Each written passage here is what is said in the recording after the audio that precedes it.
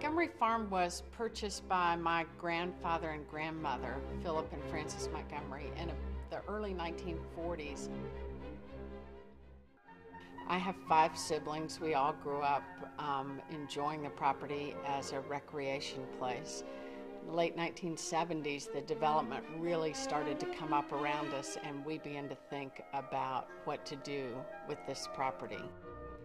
We decided what should happen was to set up a land trust. It was named the Connemara Conservancy. And for 22 years, we did outdoor sculpture shows and music events.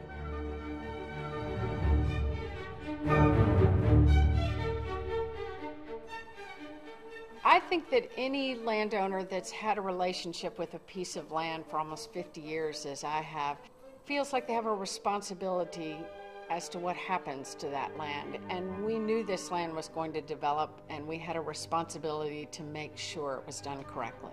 A responsibility to carry forward, looking to future generations so that we can make this Montgomery Farm a special place. Our design team is very unusual in that it's not a big firm. It's individuals who have proven themselves within their fields. We reached out and grabbed people from all over the country and put them together to think and plan. First of all, the client is as committed as any client I've ever worked with. They've been doing this project for generations. The consequence of that is going to rub off on everything. Well, what's very special about the approach to this development is we're looking at the land very carefully and walking the site before we make any design decisions, and we're beginning by designing the open space system first. We're really doing something which is sort of backwards in the way things normally are done. The farm is located in a developed area, and it is undeveloped, and it has been conserved for generations and makes it a unique property. In the past, most of us knew someone in our family that had a farm. And you know, if you didn't live on a farm yourself, you maybe went there in the summer or spent time with your grandparents or your aunt and uncles. There was always that chance to get that open space experience. As we get more and more urban, most people don't know anybody that they can visit like that. We're coming to a time when I think people are beginning to sense the loss of a lot of places that have seemed common. Now they're becoming uncommon, and there's a lot that is extraordinary in this common ground. And I think a project that has at its ethical basis the saving of those things and the celebrating of those things, it's rare. The appeal is a community that's based on a lifestyle of health and sustainability. And the decisions we make support that idea.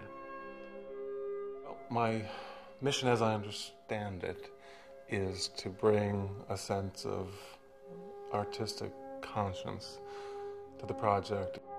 The family believes very much in the role of art and environment, and they have a personal attachment to the land as well as a respect for the land. They want that to be maintained.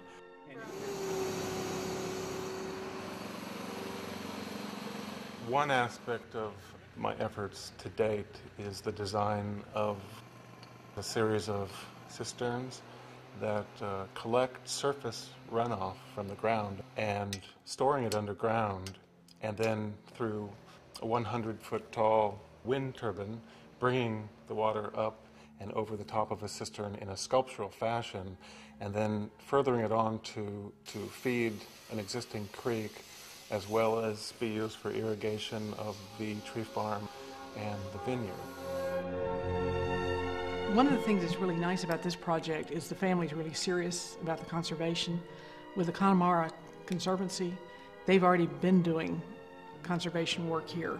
There's over 70 acres set aside on the other side of the creek in Connemara, and this project will set aside more than 100 acres on this side of the creek, which means we can let that creek be natural. The public open space is beneficial not only to the residents of Montgomery Farm, but to the residents of the Metroplex because it is adjacent to the Connemara Conservancy. One of the unique things in Collin County is they're going to have a trail system the whole length of Rowlett Creek. And this was part of the open space plan that Amy and her mother worked on many years ago, and it's coming to fruition. The public open space within Montgomery Farm will be part of an emerald necklace that stretches from Plano through Richardson, Allen, and on up into McKinney. There's a regional trail system of 32 miles that will go through the property. So it just ties together beautifully with properties outside of this. There are several things about this project that will affect the economics and have been proven elsewhere. Number one, that housing next to open space only increases in value. It's just most of the time people don't have the time with their borrowed money to let that happen. The economic viability of a project like Montgomery Farm involves the long-term value of the real estate. What's very interesting is Philip will tell you certainly that it makes no sense whatsoever in financial terms to do the things that I have been proposing, and that's just the reason that it makes sense to do it. Because building things that resonate of a certain kind of attitude brings that philosophy to the farm in an unusual way that makes it memorable. If you look around in our society and in North America and Western Europe, you find those places that have become special places have become so over many generations. When I learned about what Philip and Amy were doing, what the whole team was doing, to really reach that much further, we talk about pride of place. I'm proud to be American, but I want America to look like America. I want Texas to look like Texas. I want Collin County to look like Collin County. And this is something that I think will help it do that. To me, it's a chance to show what can be done, that we can coexist.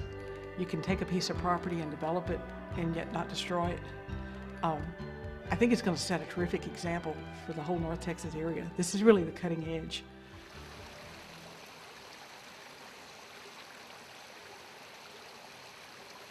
When one designs primarily with nature, but with people in mind, and does not let the motor car become the principle to design determinant, one creates places that are so special that they attract people, they attract investment, people want to stay there, and you'll probably find that there's very little turnover in the homes here. Once people get here, they're going to stay put because there are not many other places in the entire Metroplex that will come close to it.